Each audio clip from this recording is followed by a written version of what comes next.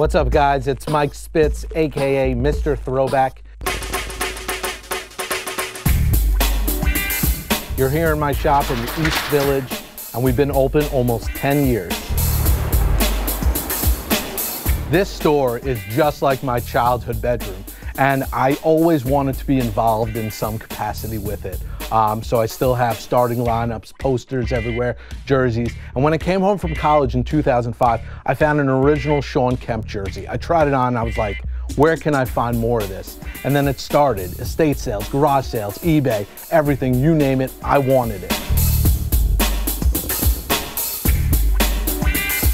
Mr. Throwback started back in 2012 in the East Village, and I stumbled across the street, 428 East 9th Street, and I met this lady named Mary. And I told her I literally had $6,000 to my name. And she said, you know what, give me $5,700 up front. The store is yours for 3 years and then 2 years extension. And I set up. And I was there for 5 years. This store right now that I'm currently in was vacant, and I jumped across the street. And I've been here almost 5 years, and I love it here. Alphabet City has, you know, some neighborhoody kind of things. We have Tompkins Square Park, which is awesome. Really cool vibe around here. A lot of young families are here and young people are here. And this is a great location for Mr. Throwback. It's everything legit in my shop. Yes. One of my childhood favorites. I'll go with a crowd pleaser. Penny. Anthony Penny Hardaway. Gorgeous. This is from 1996. This is an original champion NBA jersey. Big Knick fan. Everybody knows him. Latrell Sprewell. Here's another great player, number 23. Michael Jeffrey Jordan. I'm a big Space Jam fan. On the ceiling here, we have an original 1996 Space Jam 20-foot sign right off of McDonald's. This is the original Monstars jersey. Champion only made it in 1996. So we also sell awesome jackets from the 90s. These are some of my favorite pieces. It's called a Chalkline Fanimation jacket from 92. We made this.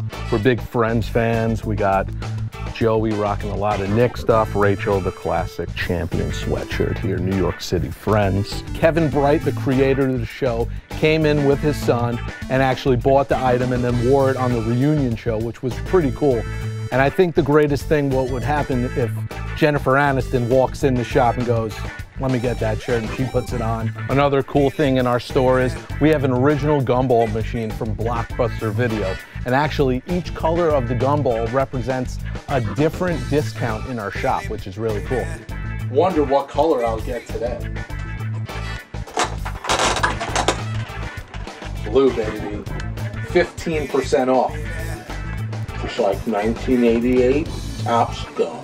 Favorite part about this business is seeing a lot of familiar faces come back here. And I always say, if you have a great experience at Mr. Throwback, you're gonna tell the world. But if you have a bad experience at Mr. Throwback, you're gonna tell the world. So why not have a great experience here? That's actually our Nickelodeon phone. It does still work. Nickelodeon, dude, that was f***ing awesome.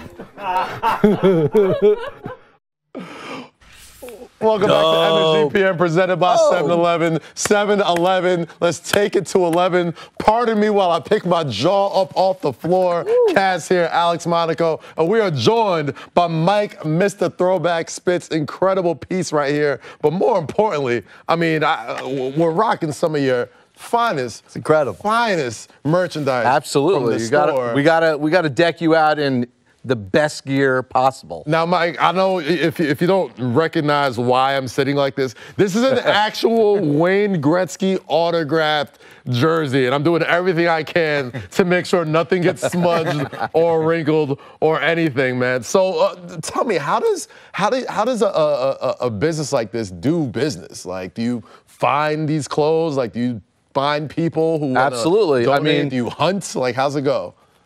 We do it all. Yeah. Honestly, it's a buy, trade, sell store. People can walk in with you know, bags in their hand and say, do you buy? And I'm like, of course we buy. Yeah. Show me what you got. It's basically like a treasure right in my store, which is awesome. And then I go travel other states and stuff and find awesome jerseys and T-shirts and whatnot.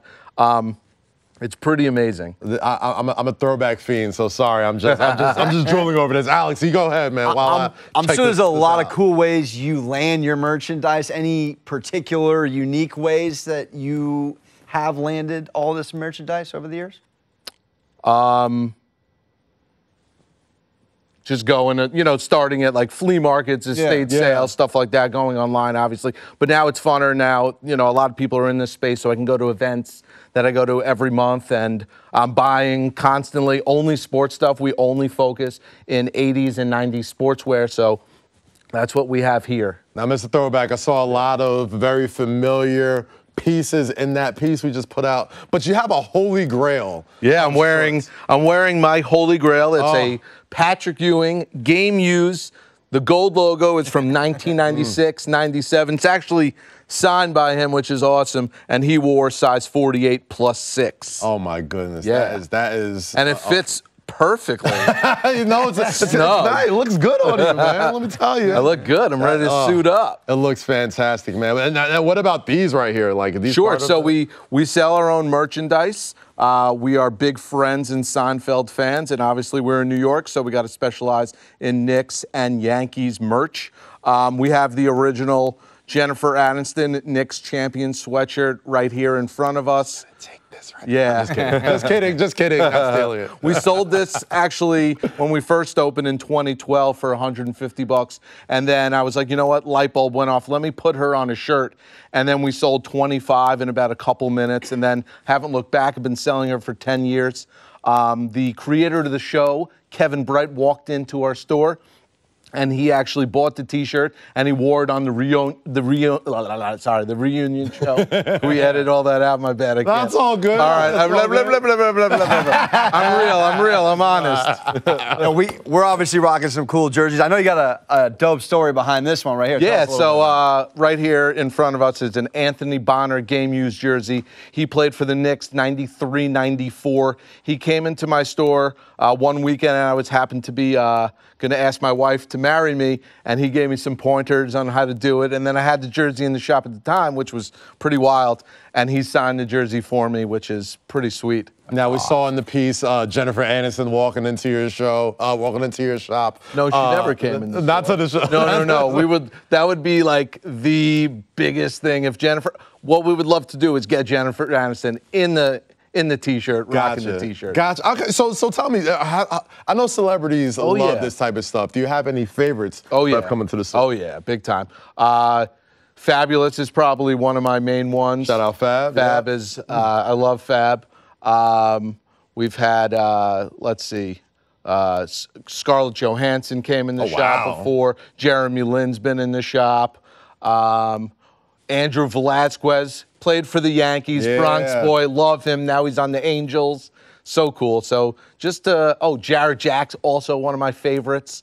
I have a good story with him. I don't know if we have time for that. Oh, we got plenty of time. Okay, good, great. Don't let us know when we wrap. Katie will be on our ears when it's time to wrap. No doubt, yeah. So Jared Jack went to Georgia Tech, where Marbury went, and he asked me to get him a Marbury jersey. I'm like, you're asking me? Can't you just call the school up and be like, yo, I need a Marbury jersey? He's like, you need to find it for me. I'm like, all right, no problem. A couple weeks later, he tears his ACL. I think he was on the Nets at the time. Yeah. And then someone walked in and sold me a Marbury actual jersey from Georgia Tech. Called him right up and said, guess what? I got your jersey. He's like, cool. Got you 4 tickets to the Knicks-Nets game, which has been... That was awesome. And then when he got traded to the Knicks, he called me up. I was in Wildwood, New Jersey, on the boardwalk. I got a phone call from Jared Jack, and he's like, guess what? I'm coming to the Knicks. I was like, whoa. That was an awesome thing for me, yeah. It's incredible. This is incredible how your love of vintage gear has just brought you just incredible success and stories, man. Mike, Mr. Throwback Spitz, thank you for joining us. Thank you for having me. MSGPM.